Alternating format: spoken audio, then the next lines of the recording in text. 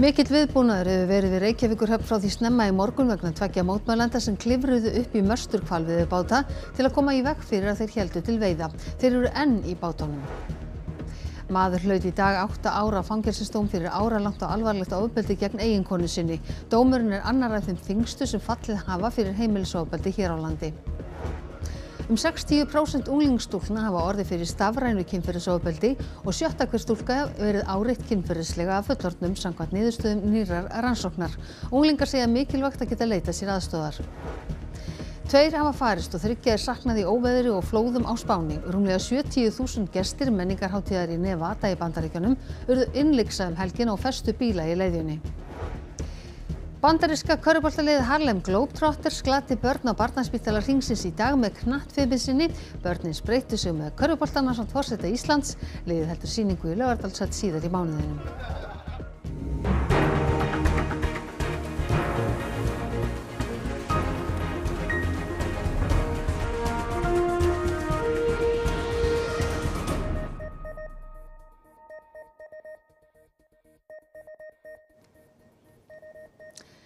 Komiði sæl.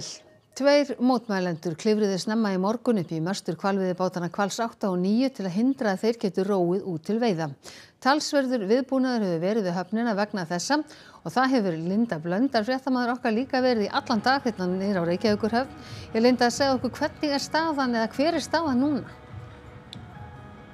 Já, Jóhanna Vigdís, það er rólegt yfir öllu núna. Stuðningsfólk kvennanna er hérna ennþá. Þetta er svona kannski rúmlega 30 mann sem hafa verið hérna jafnandi í dag. En lögreglan hefur farið nokkrum sinnum upp í möstrin til þess að tala við konurnar en árangurslaust. Nú síðast bara rétt fyrir klukkan 7. En þetta eru þær Elisa Bisjú og Anna Hita Babae sem að komu hingað klukkan 5 í morgun, fóru upp í möstrin og festu sig þar. Það var strax 6-leytið að mér skilst sem að lögreglan kom. Körfubíll var komið upp að öðru skipinu og tóku þeir af. Anna Hitu bakpokan hennar með vatni og mat og síman hennar líka.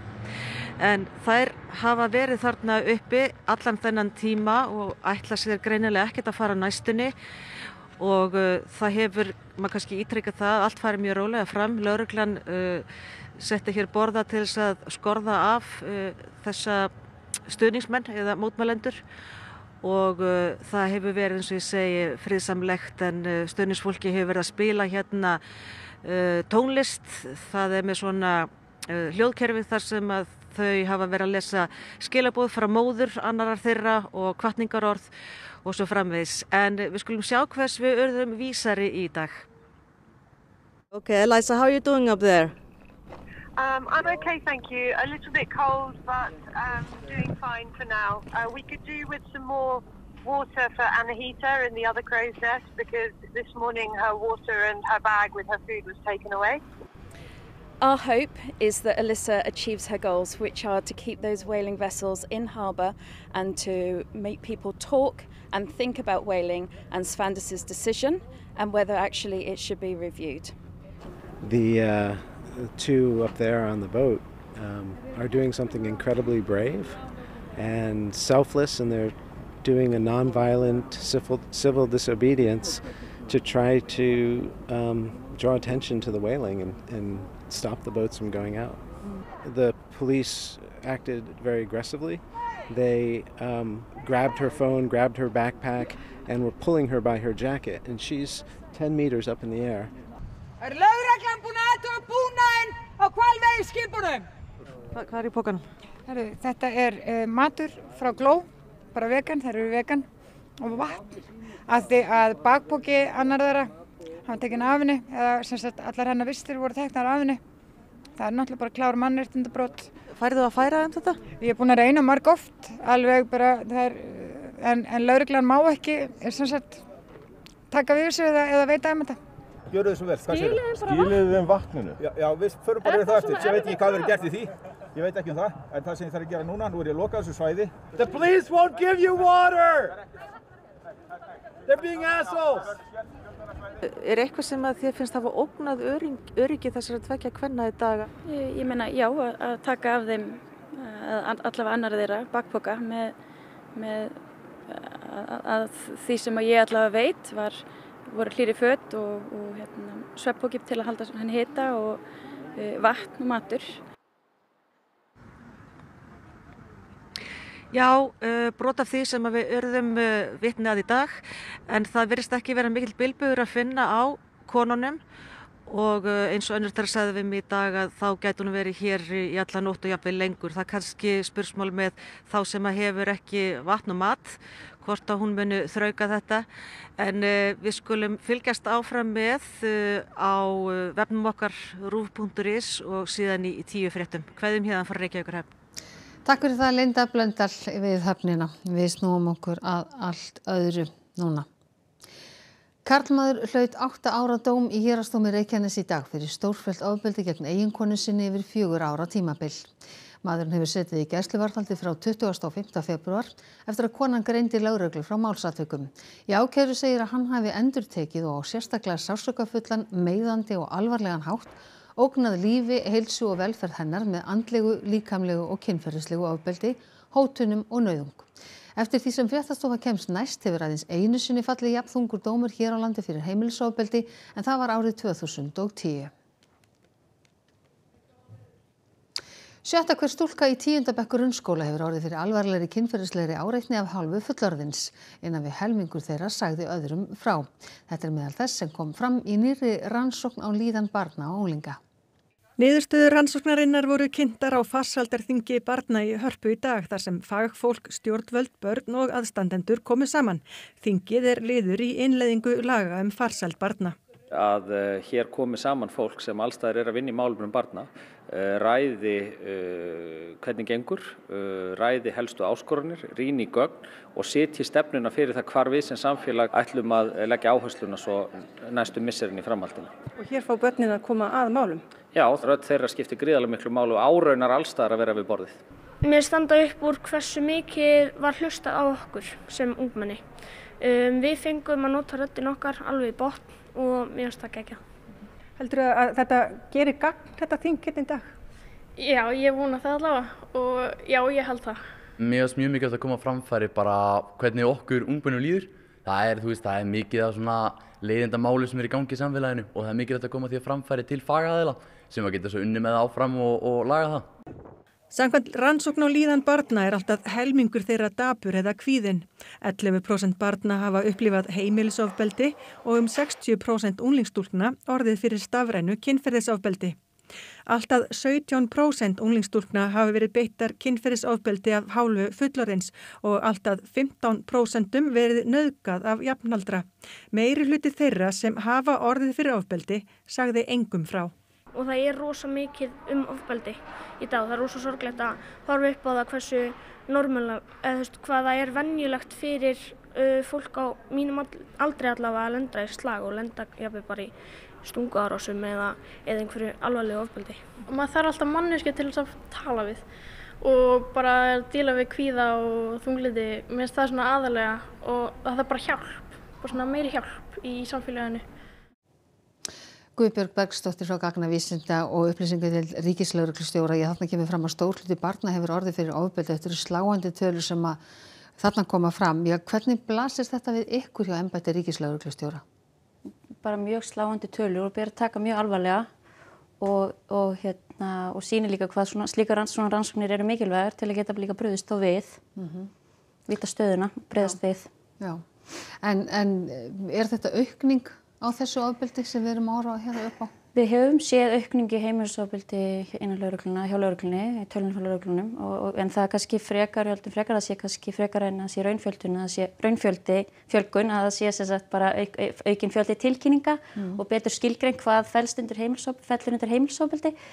En það var gerð gríðarlega mikilvæg breyting í verklagi hjá lögreglu að þegar lögregla fer inn á heimili sem er heimilisofbeldi, þá er barnavernd kölluð til frá því hvort að barn var fyrir ofbeldi eða var vitnað í og það var mikilvæg breyting.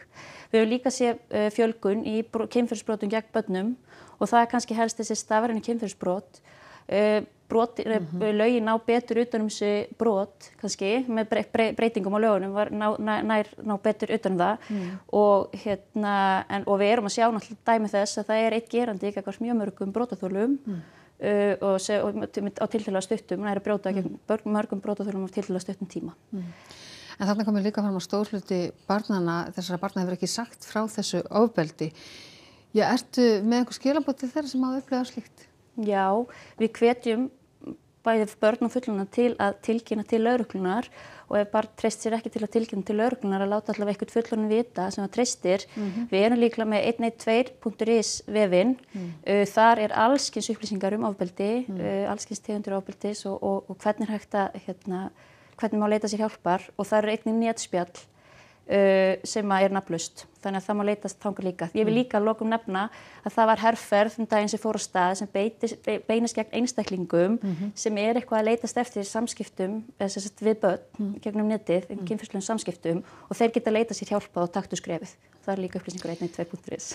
Guðbjörg Bergsdóttir, takk hérlega fyrir þessar upplýsingar. Og við ferum hins vegar út í heim. Ekki náðu samningar öruggar siglingaleiðir Svarta haf með korn á fundi forseta Rússlands og Tyrklands í dag.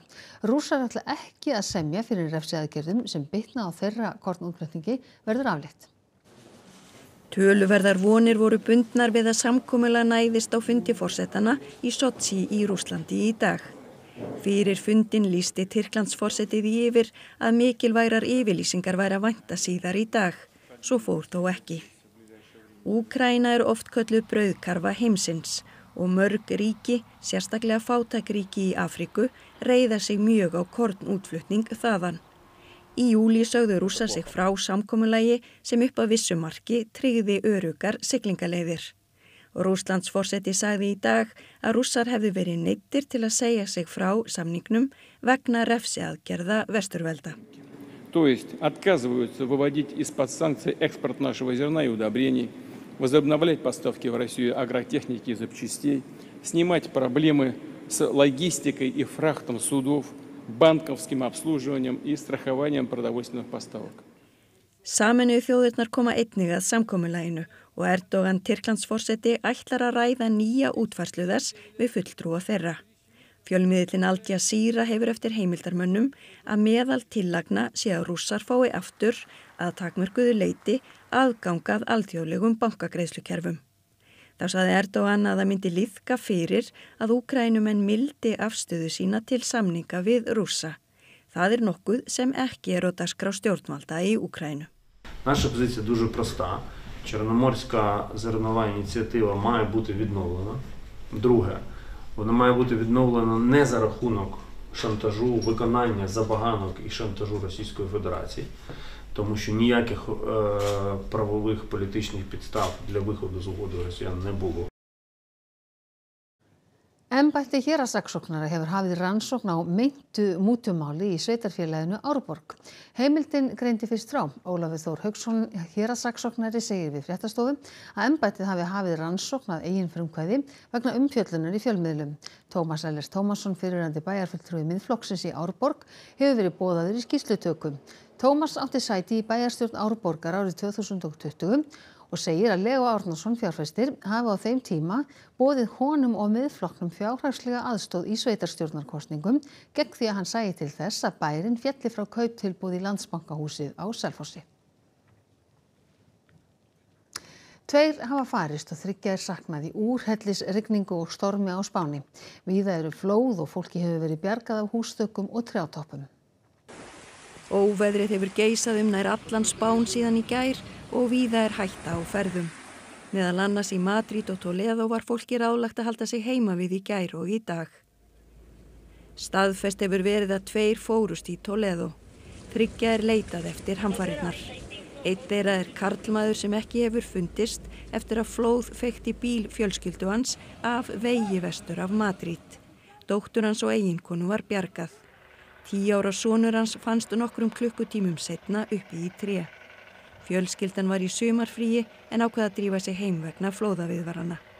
Þyrlur hafa verið nýttar til að bjarga fólki af húsþökum.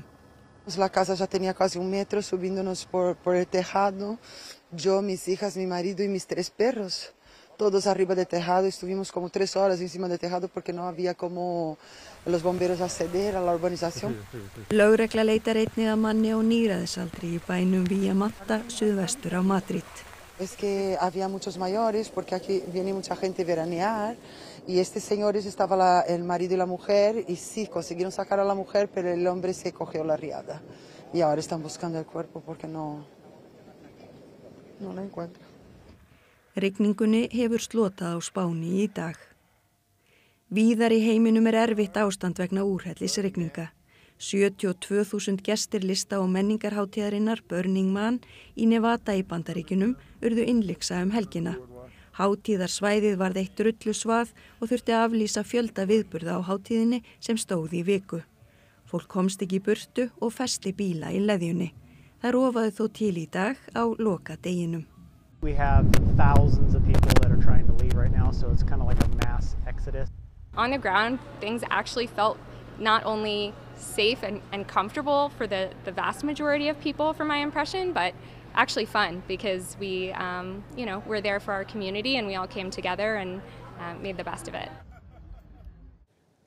Banaslys varð á Vopnafirði í nótt þegar kona á 30-aldri hrapaði fram af klettum. Fram kemur í tilkynning frá lögreglunni á Austurlandi að slysið hafi orðið við smábátahöfnina utarlega í bænum á 4. tímanum í nótt. Konan hrapaði fram á klettabrún og niður í fjöruborðið og var úrskurðuð látin á staðnum. Rannsókn stendur yfir á tildrögum en íbúum á Vopnafirði hefur verið boðin áfallahjálp vegna slysins. Íbúar í Malmö í Svíþjóð vöknuðu margir hverjir skelfingu lostnir við óeirðir í íbúðahverfi í nótt. Verið var að mótmæla kóranbrennu og var kveikt í bílum og steinum kastaði lögreglu. Flóttamaður frá Írak sem áður hefur staðið fyrir kóranbrennum kveikti í kóraninum á torgi í Malmö í gær. Fjöldi fólks fylgdist með og upp úr sauð. Einn mótmælendana reyndi að stöðva lögreglubíl sem flutti skipuleggjanda kóranbrennunar á brott. Nokkrir voru handteknir. Kvöldið brutust út óeirðir í hverfinu Rosengård. Steinum og öðru lauslegu var kastað að lögreglu. Það var kveikt í bílum og sorpgeymslum svo reyk lagði yfir hverfið. Barn Söru vaknaði klukkan 3 í nótt hóstandi vegna reyksins. Vi var lite rädda att vad hände för att vi hade ingen information innan detta. Så det var så som hände igår för oss. Och vi kunde inte sova hela natten. Ja, det är tråkigt och maktlöst. Man kan inte göra någonting. Jag har 3 mina döttrar, 13, 11, 9. De vaknade mitt på natten. Ja, vad ska vi göra? Jag sa, jag vet inte. Vi ska försöka sova. Är det tryggt? Kan vi sova här? Ja, vi ser polisen nära, men jag har försökt att säga fint till dem. Úlf Kristersson, forsætisráðherra Svíþjóðar, sagði í ávarpi í dag að Svíum öllum fyndist ofbeldið algjörlega óviðunandi. Með óeirðunum væri verið að sóa tíma og fjármagni lögreglunar. Spenna í samskiptum Svíþjóðar við ríki í Mið-Austurlöndum eftir kóranbrennu síðustu vikur. Þar eru heimilar í landinu samkvæmt lögum tjáningarfrelsi. Sænsk stjórnvöld hafa þó fordæmt vanvirðingu við kóraninn og skoða að hætta á grundvelli þjóðaröryggis að veita leyfi til kóranbrenna. Viðbúnaðarstig vegna hugsanlegra hefndarárása hefur verið hækkað í landinu. Það var snúið upp á marga körfubolta á barnaspítala Hringsins í dag þegar liðsmenn bandaríska sýningar á körfuboltaliðsins Harlem Globetrotters kíktu í heimsókn. Börnin lærðu allskyns brögð og sum ætla að halda áfram að æfa sig. Hið heimsfræga lið Harlem Globetrotters góðkunnugt Íslendingum. Liðið hefur glatt landsmenn í fjölmörgum heimsóknum síðan þeir komu hingað fyrst 1982. Það föst venja að heimsækja barnaspítalan, börnum og leikmönnum til mikillar ánægju. Entertain families, help them create memories that'll last a lifetime with some laughs and smiles and just, a great time. That's definitely our goal, to do that, just bring some type of joy in any way we can. Hvernig fannst þér körfubolta krakkarnir? Mér finnst það rosalega flottir og klárir. Kannt þú að spila körfubolta? Ég kann það en ég ekki rosalega góð í því. Ætlarðu að æfa þig núna? Já, ég hef verið á körfuboltanum, mér finnst það mjög gaman og ég ætla að æfa mér núna, já. Bara mjög gaman og mjög svona sniðugt. Spilar þú körfubolta? Nei, ég spila fótbolta. Þau Darnell og Arisha kendu börnunum að snúa boltanum á einum fingri sem eitt helsta vörumerki liðsins. Guðni T.H. Jóhannesson, forseti Íslands sem einnig var í heimsókn, fékk að spreyta sig.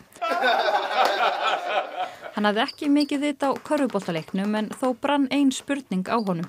You like pineapple on pizza or not? I feel like that's a very common question. The debate is about as heated as Michael Jordan or LeBron James. I think that pineapple does not go on pizza. Yeah! It's not something that I can just get behind. I'm sorry. Jæja, Sigríður, hvað ætlaði að bjóða upp á í Kastljósi kvöldsins? Já, við ætlum að fjalla nánar æskulýðsrannsóknina sem þau sögðu frá hérna fyrir í fréttatímanum og við ætlum að fá stjórnanda hennar Ragnýju Þóru Guðjónsson til okkar til þess að ræða þessar sláandi niðurstöður sem þarna koma fram. Svo ætlum við að heimsækja knattspyrnufélagið Lundby sem að Gylfi Þór Sigurðsson genginn til liðs við og þar komin í hóp fjölmargra Íslendinga. Svo ætlum við að kynna okkur helstu nýjungar í mannvirkjagerð sem voru til sýnings á iðnaðarsýningum í Laugardalshöll helgina. Takk fyrir það, Sigríður Dögg og Kastljós kvöldsins. En við ætlum hins vegar að líta til veðurs. Það fer aðeins að blása meira á morgun á vestanverðu landinu, sunnan strekkingur og þykknar upp og fer að rigna síðdegis. Hægari og bjartviðri austan og alltaf 20 stigum til dæmis á Héraði eða í Þingeyjarsýslum. En Hrafn Guðmundsson veðurfræðingur fer nánar yfir veðrið næstu daga að loknum íþróttafréttum sem Kristjana Arnarsdóttir sér í kvöld. Karlalið Breiðabliks í fótbolta mun spila heimaleiki sína sambandsdeildinni á Laugardalsvelli. KSÍ þarf að sjá til þess að völlurinn verði leikfær, segir framkvæmdastjóri Breiðabliks. Efsta kona heimslistans féll úr leik á opna bandaríska risamótinu í tennis í nótt og hinn sænski Ludvig Åberg sem gerðist atvinnumaður í golfi fyrir 3 mánuðum var í dag valinn í lið Evrópu fyrir Ryder-bikarinn í golfi. Þá ætlum við að rifja upp helstu atriði fréttatímans. Mikill viðbúnaður hefur verið við Reykjavíkurhöfn frá því snemma í morgun vegna 2 mótmælenda sem klifruðu upp í möstur hvalveiðibáta til að koma í veg fyrir að þeir héldu til veiða. Þeir eru enn í bátunum. Maður hlaut í dag 8 ára fangelsisdóm fyrir áralangt og alvarlegt ofbeldi gegn eiginkonu sinni. Dómurinn er annar af þeim þyngstu sem fallið hafa fyrir heimilisofbeldi hér á landi. 60% unglingsstúlkna hafa orðið fyrir stafrænu kynferðisofbeldi og 7. hver stúlka verið áreitt kynferðislega af fullorðnum samkvæmt niðurstöðum nýrrar rannsóknar. Unglingar segja mikilvægt að geta leitað sér aðstoðar. 2 hafa farist og 3 saknað í óveðri og flóðum á Spáni. Rúmlega 70.000 gestir menningarhátíðar í Nevada í Bandaríkjunum urðu innlyksa helgina á festu bíla í leiðinni. Þessum fréttatíma er að ljúka og það er komið að íþróttum, veðri og svo Kastljósi. Næstu fréttir er í útvarpi og sjónvarpi klukkan 10 í kvöld og nýjustu fréttir má að sjálfsögðu alltaf finna inn á ruv.is. En við ætlum að segja þetta gott að sinni. Verið sæl.